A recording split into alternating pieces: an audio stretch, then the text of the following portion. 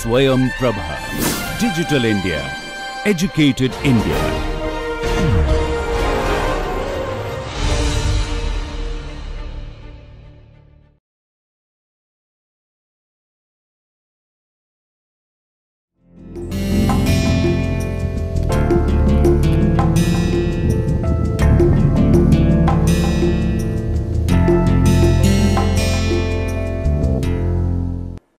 Welcome to lecture 35 on time series modeling and forecasting. In the last lecture, we discussed vector autoregressive moving average processes and their invertibility and stationarity conditions. We derived the and invertibility conditions for these processes, obtained the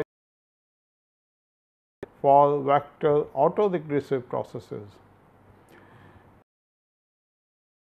Discuss the forecasting problem for vector autoregressive processes. Another important topic which I am going to start from this lecture is causality. Causality of different economic time series is an important topic in the sense that it has drawn attention of many researchers in recent past. The person who had given this idea of causality, Clive Granger, got Nobel Prize of Economics for his work. So, I am going to discuss various aspects of Granger's causality in this lecture. So, first we consider the vector autoregressive process of order 1, and then we will obtain the ACF of vector autoregressive process of order 1. So, we consider the process is y t equal to phi y t minus 1 plus u t. Again we assume that expectation of u t transpose is equal to sigma u. Then by recursive substitution you can write this VAR1 process as a moving average process of infinite order. So, first we write y t equal to u t plus phi u t minus 1, so on plus phi to the power j u t minus j, and then the last term is phi to the power j plus 1 y t minus j plus 1 in this form.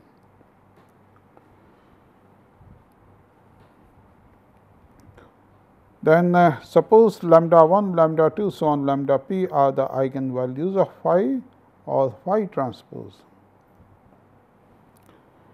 Then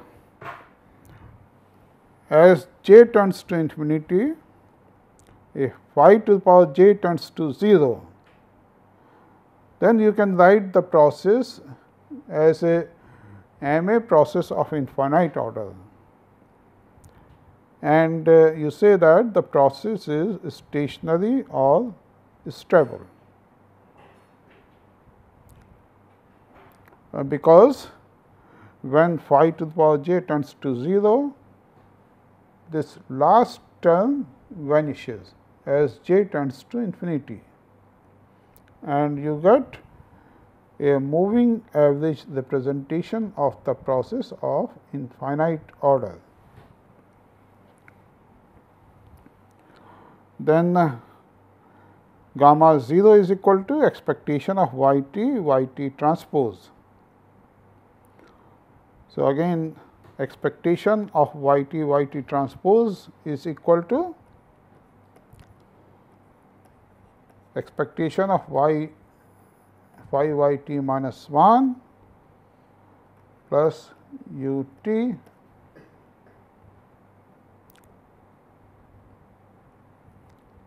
into y t transpose.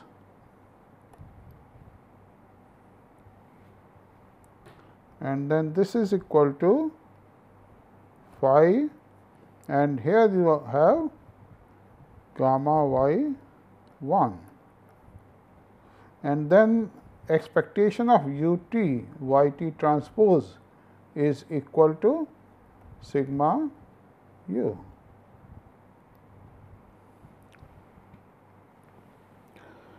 Then gamma y 1 is equal to expectation of y t plus 1 transpose. So, gamma y 1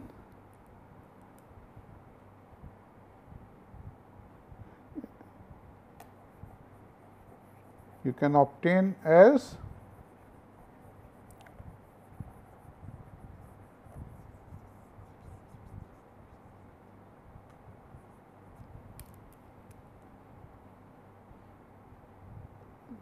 expectation of y t, and then you write y t plus 1 equal to phi y t plus u t plus 1, and then you have transpose of this. So, you get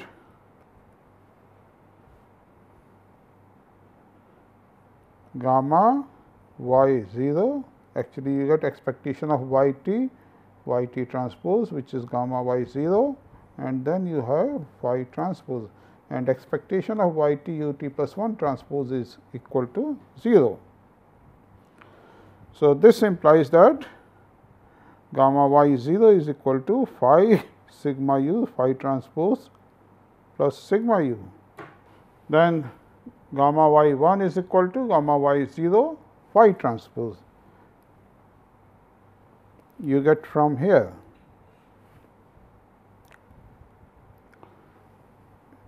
Gamma y L is equal to expectation of y t plus L transpose. Then you write y t plus L equal to phi y t plus L minus 1 plus u t plus L. Then you take transpose of this.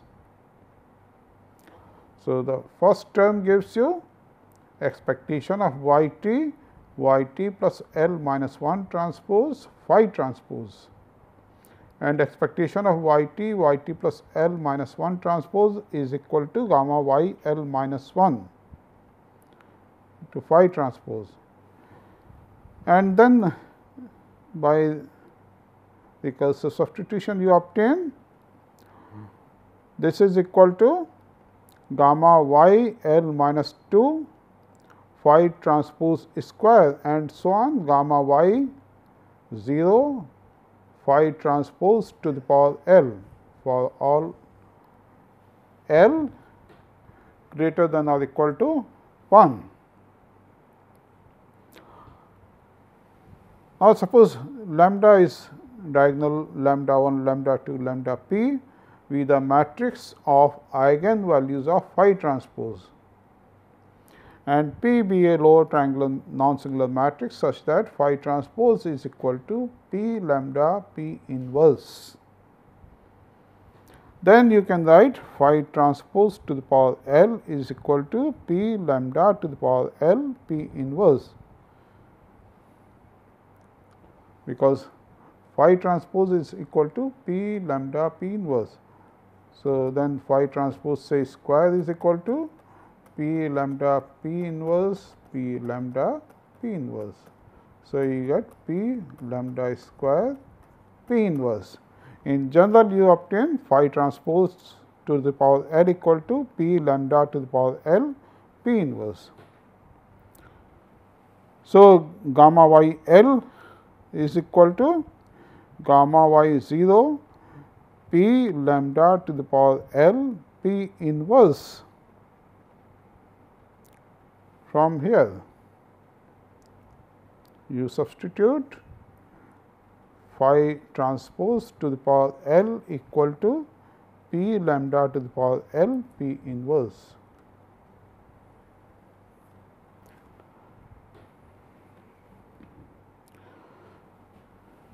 Now, from this expression, what you observe?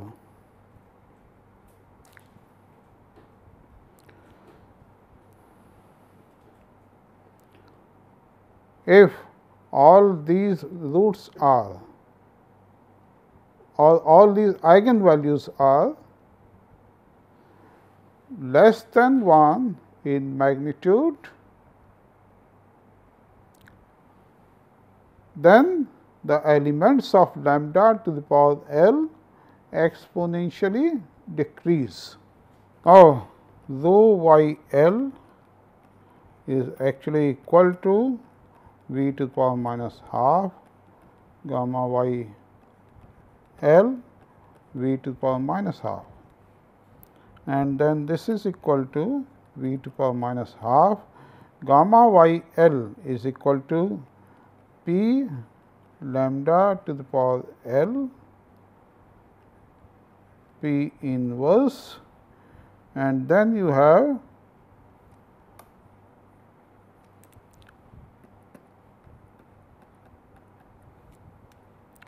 gamma y 0 here.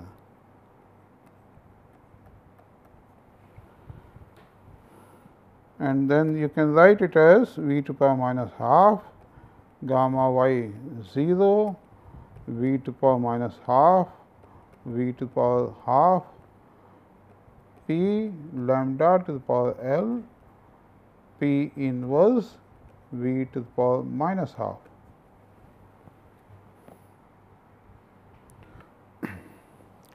Now, this term is equal to rho y 0, and then you have this term. So, rho y L is equal to rho y 0 v to the power half p lambda to the power L p inverse v to the power minus half. So, for vector AR1 model, the correlations will exhibit a mixture of damped exponentials and damped harmonics depending upon whether the roots are real or complex, just like the univariate AR1 process. So, if a particular root is real, then you get damped exponential term, and if the root is complex, then naturally its complex conjugate is also the root, then you get a damped harmonic term.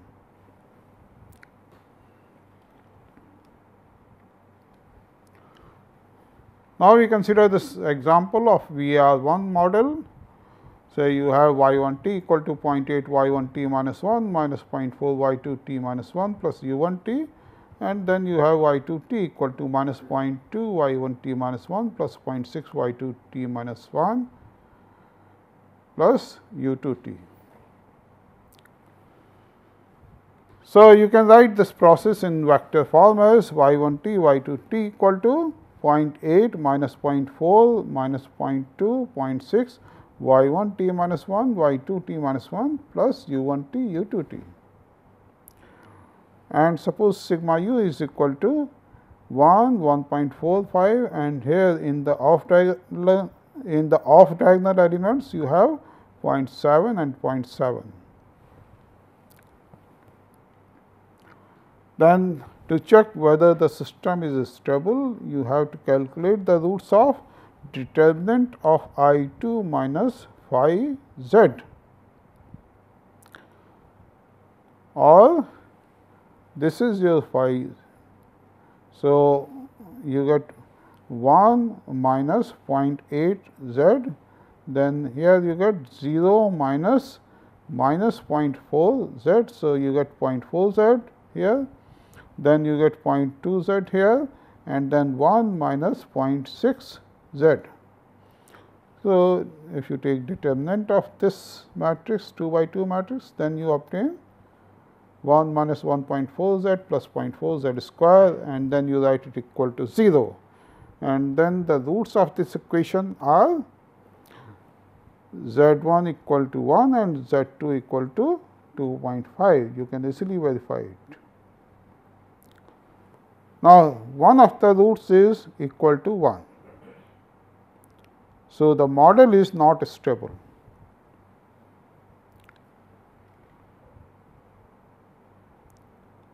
just like the univariate time series, it has a unit root.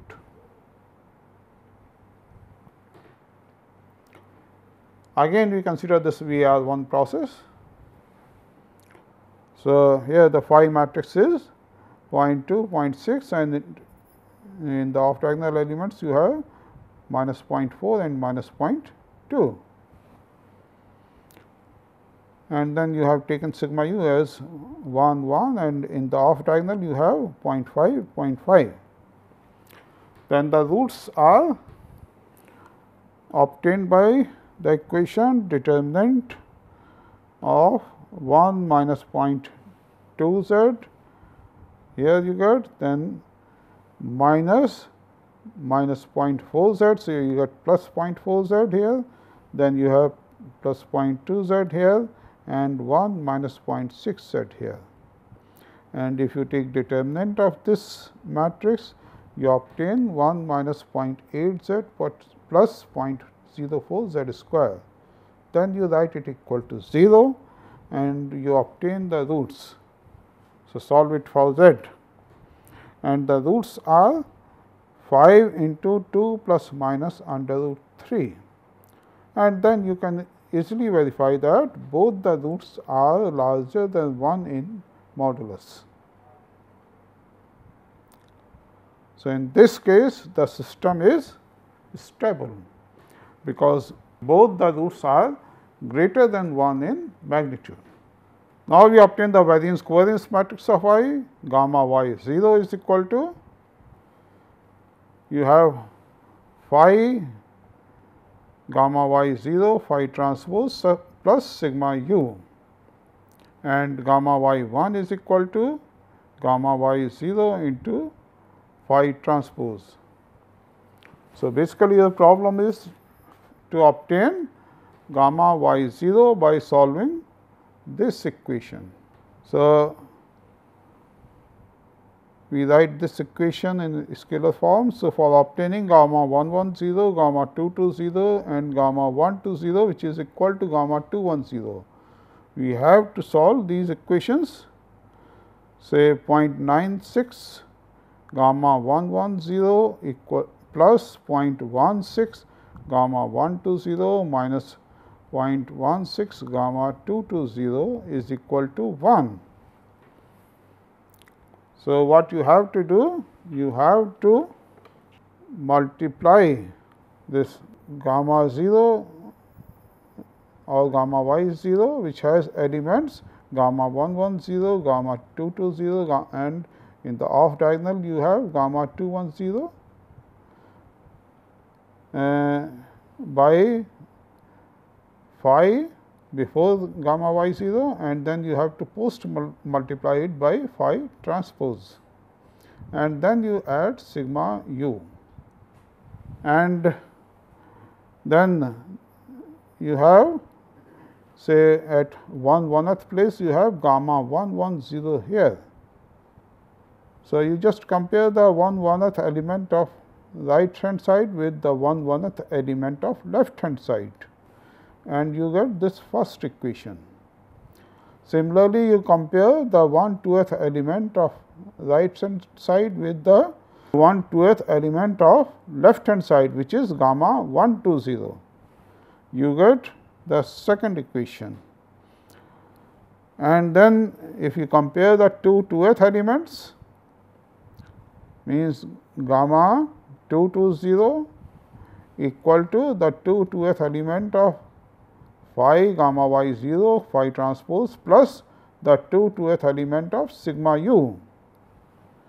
Then you get the third equation and then we solve all these three equations for gamma 1 1 0, gamma 1 2 0 and gamma 2 2 0 and your solutions are gamma 1 1 0 equal to 1.485, gamma 1 2 0 is minus 1.057 and gamma 2 2 0 is 2.132. Then you can obtain the instantaneous correlation between y 1 and y 2 as, say gamma 1 to 0 divided by under root gamma 1 1 0 into gamma 2 to 0 to the power half, and then gamma 1 to 0 is this minus 1.057, and then you have the value of gamma 1 1 0 also here, gamma 2 to 0 also here. So, finally, you obtain minus 0.594. Now, we consider vector autoregressive moving average process of order PQ. So, the process is phi b y t is equal to delta plus theta b u t, or you can write it as y t equal to delta plus summation over j equal to 1 to p phi j y t minus j plus u t plus summation j equal to 1 to q theta j u t minus j. Here actually phi b is equal to I k minus phi 1 b minus so on minus phi p b to the power p, and theta b is equal to I k plus theta 1 b so on plus theta q b to the power q. Now, this vector autoregressive moving average process is stationary if roots of determinant of phi b equal to 0 lie outside the unit circle. So, just like the univariate processes, for checking the stationarity of the process, you have to focus on roots of the determinant of phi b equal to 0, and if all the roots lie outside the unit circle, then you say that the process is stationary. Then for invertibility, you have to consider the roots of determinant of theta b equal to 0, and if all the roots lie outside the unit circle, then you say that the process is invertible. Now, we consider the problem of forecasting using vector autoregressive process of order p. The forecast for VR processes are obtained as say y hat t 1 step ahead forecast when you have information up to time t is equal to expectation t y t plus 1, where this expectation subscripted by t denotes the expectation given the information up to time t. And since the observations up to time t are given, so this is equal to delta plus phi 1 t plus phi 2 t minus 1 so on plus phi p t to power t plus phi p y t minus p plus 1. Then since you have information up to time t, all these y t minus 1 so on y t minus p plus 1 are known. Then for obtaining the two step ahead forecast y hat t 2, you have delta plus phi 1, then actually at this place you have y t plus 1, and you do not have the value of y t plus 1 because you have information up to time t. So, you take expectation t y t plus 1 here. So, you get y hat t 1 plus phi 2 y t plus 1 plus phi p y t minus p plus 2 and so on. So, this is how you can obtain the forecast for vector autoregressive processes. Then suppose we consider the moving average representation of this vector autoregressive process. Then the moving average representation is say y hat t 1 is equal to mu plus psi 1 u t plus psi 2 u t minus 1 plus so on. Actually, you have y t plus 1 equal to mu plus u t plus 1 plus psi 1 u t plus so on Then if you take the difference between y t plus 1 and y hat t 1, then y t plus 1 minus y hat t 1 is equal to u t plus 1. So, this u t plus 1 gives you the forecast error.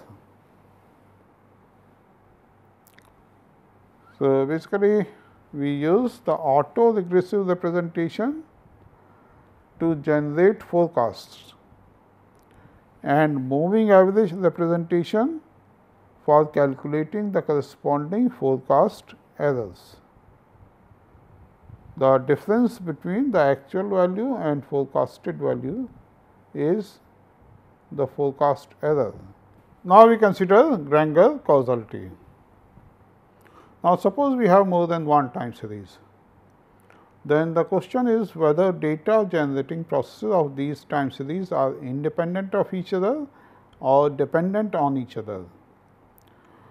And if yes, if these data generating processes are dependent on each other, then what is the dynamic mechanism of dependence?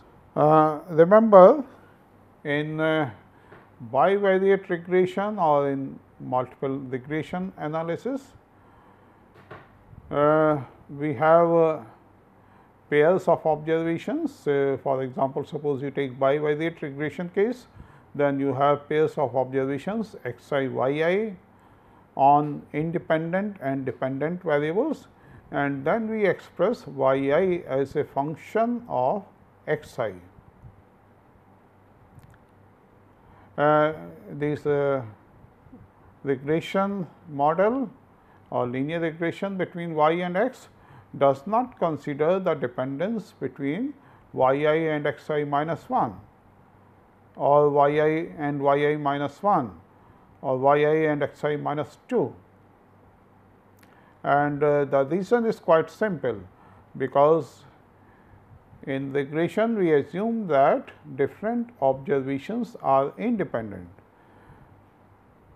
So, the pair x I y I is not at all related with x I minus 1 y I minus 1. These two are independent observations. Now, this is not the case with time series analysis. Suppose you have two time series and at time t you have taken the observation on x and y as x t y t. This is also a pair of observation. Now, suppose you want to establish a relationship between y and x, then y t may depend upon x t. But this is not the end of the story. Y t may depend upon y t minus 1 also. Y t may depend upon y t minus 2. Then y t may depend upon x t minus 1. It may involve x t minus 2. So, that is why the usual regression techniques which we consider for static models do not work for time series models.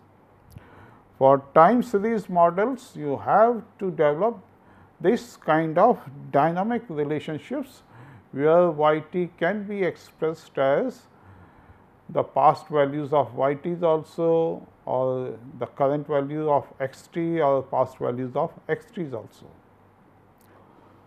So, this is how the running the regression for time series data differs from running the regression for usual static models. Now, two major challenges are correlation does not imply causality. Sometimes your two series may be highly correlated, but one may not be causing the other series. And it is important but difficult task to distinguish between these two. So, you must distinguish between correlation and causality. Correlation does not always imply causality. Then the causal relationship among variables might disappear when the previously ignored common causes are considered. Means suppose it appears that the two variables have causal relationship. But suppose you have ignored some of the common causes, then if you consider those common causes also in the relationship, then that causal relationship among the variables may disappear. Then we take two assumptions. The future cannot cause the past. Y t minus 1 can cause y t, x t minus 1 can cause x t. X t can cause y t, or x t minus 1 can cause y t. But y t cannot cause y t minus 1, or x t cannot cause y t minus 1. So, the future cannot cause the past. The past causes the present or future. Then a cause contains unique information about an effect not available elsewhere. This also we assume that a particular cause contains a unique information about an effect which is not available elsewhere, means with other lag or with other variable. Now, a variable x is causal to variable y if x could be interpreted as a cause to y or y as effect of x. So, if x can be interpreted as a cause to y or y is an effect of x, then you say that the variable x causes variable y. To be more clear, suppose I t is the total information set available at time t, and this information set contains the two time series x and y. Means you can say this is I t contains all the observations on x and y up to time t. So, this is the information set up to time t. Then by x t curl we denote x t minus 1, so on. So, this is the set of all current and past values of x up to time t, and y t curl denotes the set of all current and past values of y up to time t. Then sigma square dot denotes the variance of the corresponding forecast error. Now, we define Granger causality, which was first given by Clive Granger in 1969. X t is said not to Granger cause y if for any h greater than 0, f y t plus h given I t is equal to f y t plus h given I t minus x t curl, where f denotes the conditional distribution and I t minus x t curl is all the information except x t curl.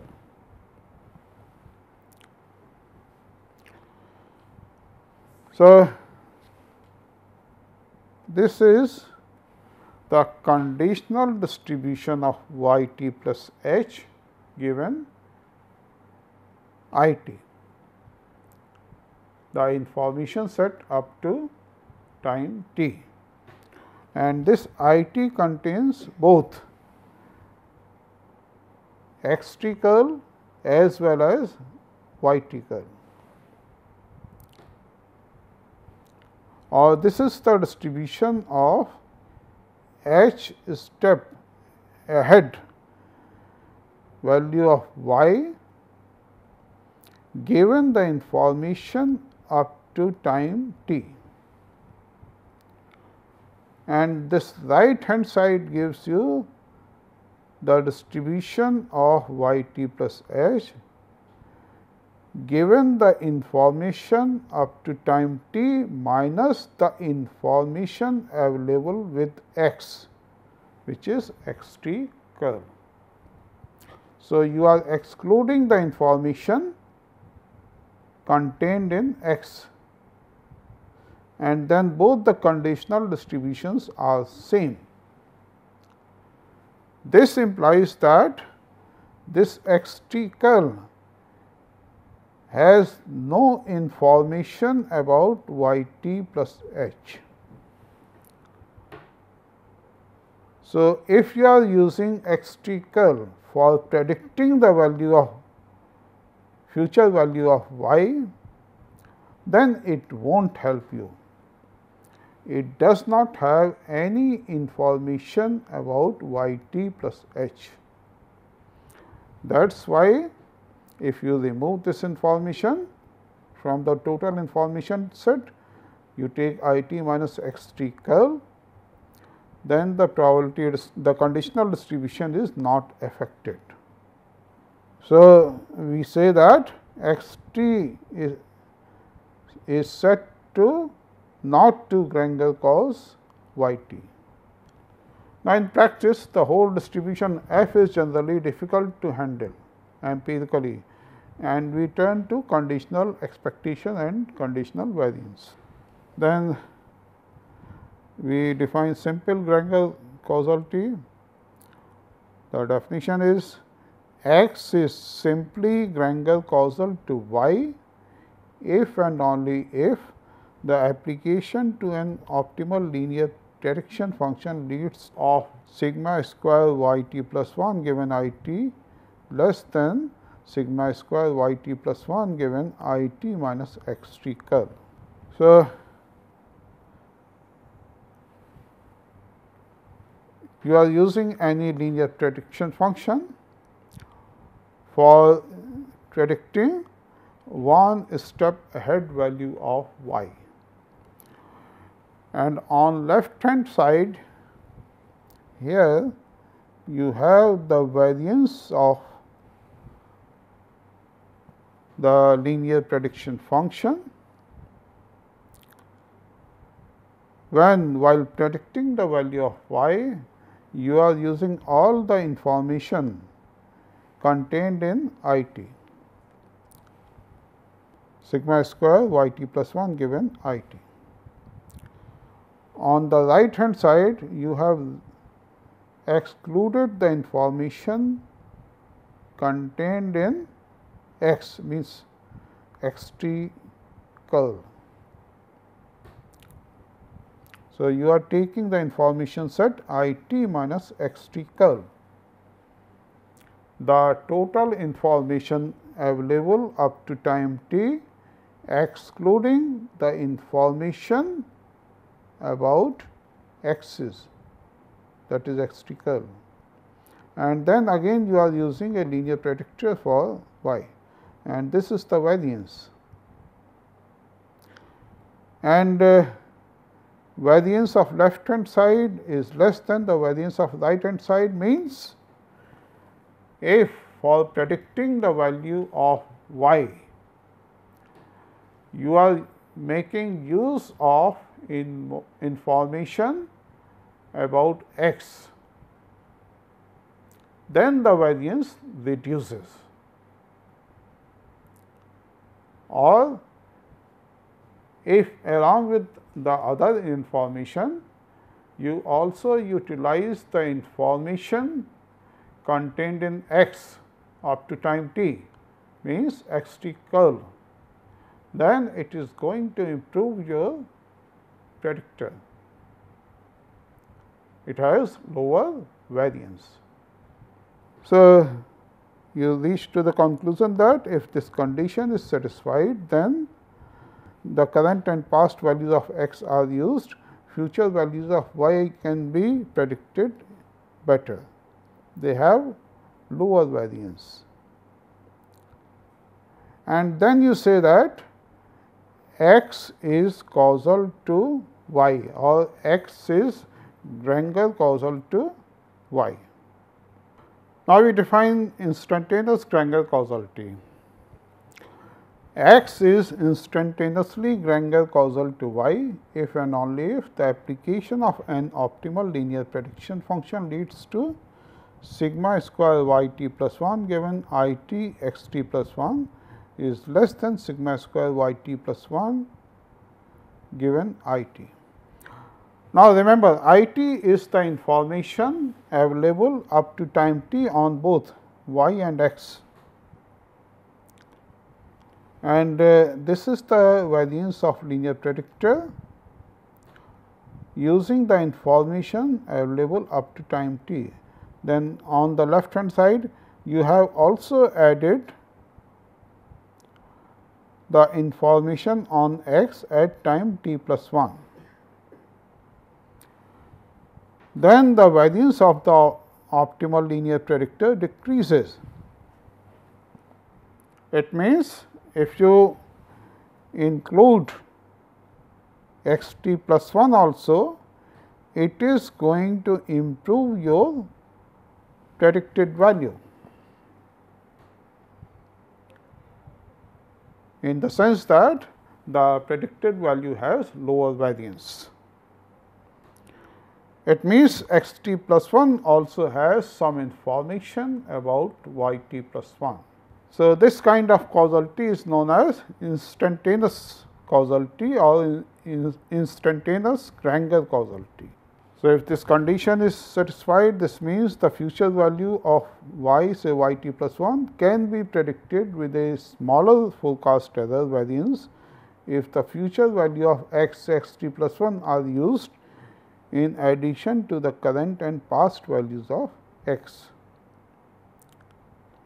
So, as soon as x t plus 1 appears, it affects y t plus 1 instantly. So, that is why this causality is called instantaneous causality. Then feedback. There is feedback between x and y if x is causal to y and y is causal to x. So, x is causing y and y is causing x, then we say that there is a feedback between x and y. So, there are 8 different exclusive possibilities of causal relationships between two time series. Say x and y are independent. We use this notation if x and y are independent, or sometimes we write like this within bracket x y. Independent means neither x is causing y nor y is causing x.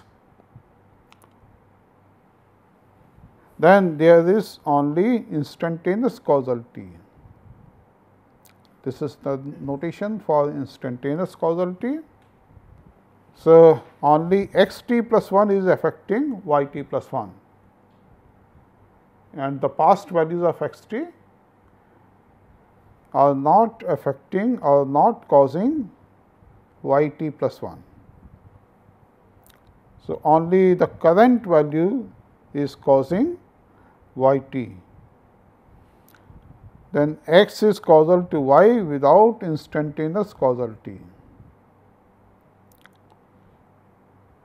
Means for predicting y t plus 1, if along with I t you also include x t plus 1, then this is not going to improve your predicted value. Then y is causal to x without instantaneous causality, just like the previous case. Then x is causal to y with instantaneous causality, means both the past values of x are causing y and then the current value of x is also causing y. Then y is causal to x with instantaneous causality. Then there is a feedback without instantaneous causality, means x is causing y, y is causing x, but in both the directions there is no instantaneous causality, and there is feedback with instantaneous causality. So, x is causing y, y is causing x, and both have instantaneous causality also. Now, we consider this bivariate AR1 process, ytxt equal to phi 1 1, phi 1 2, phi 2 1, phi 2 2, yt minus 1, xt minus 1 plus ut vt. Now, the four possible causal directions between x and y are, say, feedback, x is causing y, y is causing x. So, H naught is this, phi 1 1, phi 1 2, phi 2 1, phi 2 2, all are non-zero. So, if you consider the first relationship, yt equal to phi 1 1 yt minus 1 plus phi 1 2 xt minus 1. So, both here x is causing y, then from the second relationship you observe that y is causing x. Independence, if phi 1 2 is 0 and phi 2 1 is 0, then yt is equal to phi 1 1 yt minus 1, xt minus 1 is not involved here, and xt is equal to phi 2 2 xt minus 1. So, neither x is causing y nor y is causing x. Now, suppose phi 2 1 is equal to 0, then what happens? X is causing y, but y is not causing x. In the first relationship, yt is equal to phi 1 1 yt minus 1 plus phi 1 2 xt minus 1. So, x is causing y. In the second relationship, xt is equal to phi 2 2 xt minus 1. So, y is not causing x. On the other hand, if you take phi 1 2 equal to 0 and phi 2 1 is not 0, then y is causing x, but x is not causing y. So, these are the four possible causal directions for AR1 process. Then you have two stage testing procedure. You test H1 against H naught. H1 is independence, H naught there is a feedback. Then H2 against H naught, one direction causal relationship, and H3 against H naught. And if necessary, test H1 against H2 and H1 against H3, independence against one direction causality. So, these are the two stage testing procedures. Now, an equivalent definition can be obtained using MA representation. So, this is the MA representation for yt, MA representation of infinite order. Here, suppose we use Lyt equal to yt minus 1. So, L is the lag operator. This is actually same as the backward shift operator B, which we were using earlier. So, I have slightly changed the notation, and now I am using L for this lag operator. So, psi j k I is the jkth element of psi I.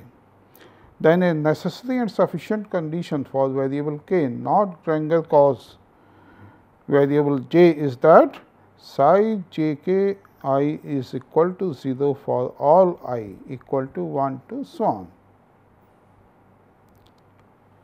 So, the j kth element of this psi I is equal to 0 for all I.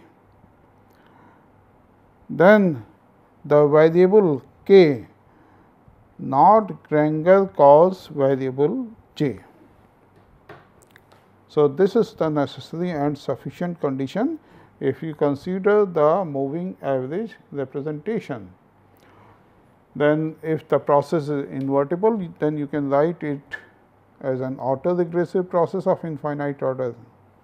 Then pi j k I is the jkth element of pi I.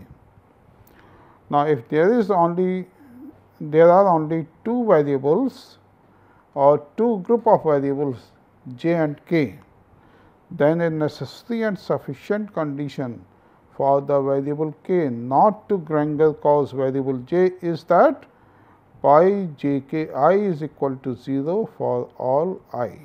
Now, for a VR1 process with dimension equal to or greater than 3, pi j k I equal to 0 for all I is sufficient for non-causality at h equal to 1, but it is not a sufficient condition for non-causality at h greater than 1. So, up to order 2 means for two variables or for two group of variables, this kind of condition is necessary and sufficient pi j k I equal to 0 for all I. But if you have more than 2 time series, means 3 or greater than 3 time series, then this condition is sufficient for non-causality at h equal to 1, but it is not sufficient for non-causality for h greater than 1. Now, variable k might affect variable j in 2 or more period in the future via the effect through other variables. For example, if you take this 3-dimensional VA vector autoregressive process of order 1, VAR1 process, then y1 is equal to phi y naught, y2 is equal to phi square y naught, then phi matrix is equal to this. You can take a square of this, you get phi square. Now, notice that this element of phi is equal to 0, whereas corresponding element of phi square is not equal to 0. So, if you consider this third equation, then y3 t, or you take t equal to 3, then y33 is not influenced by y1, but it is influenced by y11 because of this element.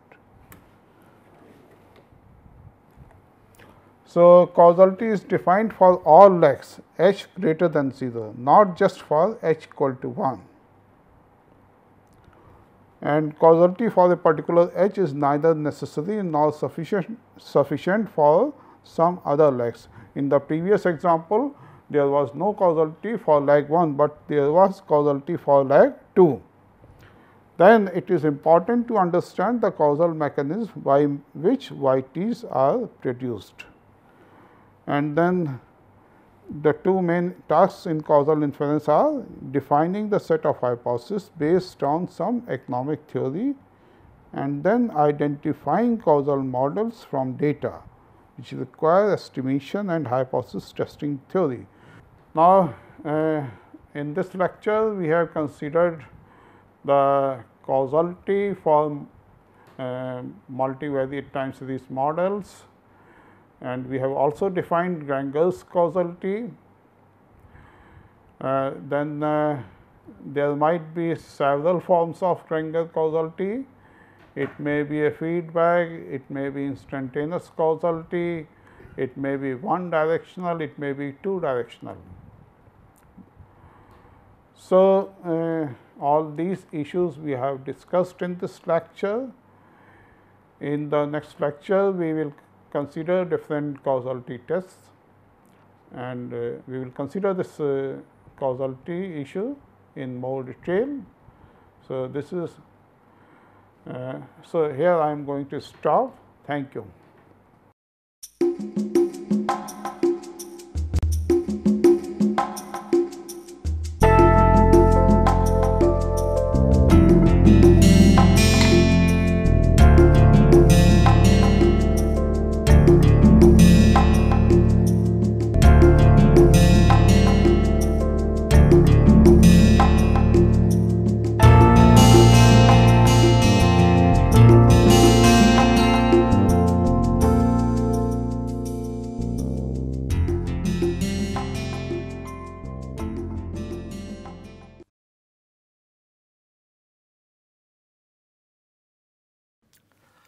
Hello and welcome to this piece of literary snippet.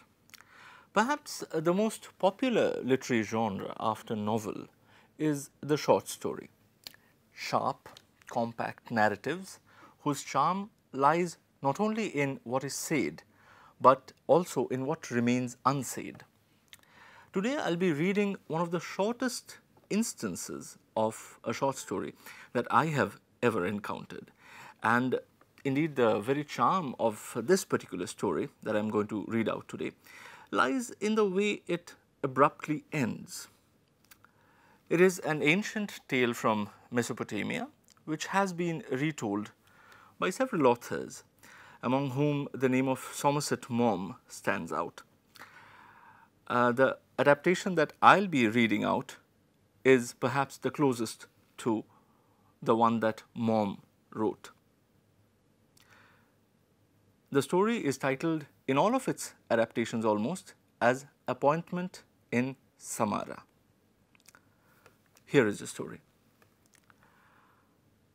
A merchant in Baghdad once sent one of his servants to the market. The servant was supposed to buy provisions for the merchant, but when he returned, he came back empty-handed. Indeed, the servant had all gone white, and trembling with fear, he told his master that he had met death in the marketplace. When I entered the market, the servant said to his master, I was jostled by a woman, and when I turned to look at her, I saw that she was death. I am very scared, master, because death looked at me with a threatening gesture.